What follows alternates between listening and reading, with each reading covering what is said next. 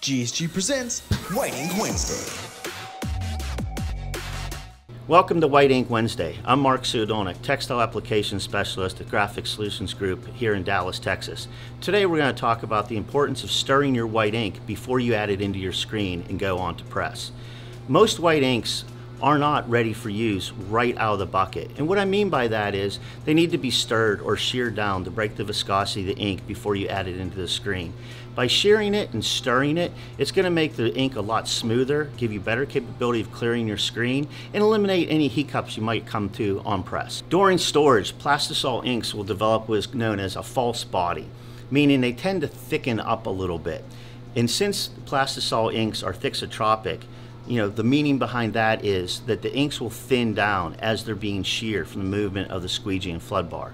So by stirring your ink or shearing it down before you put it into the screen, you're going to start off with good consistent white prints and not have to worry about the ink thinning through the printing process. For more information and tips on screen printing, check out our website at gogsg.com, and we'll see you next Wednesday. Thank you.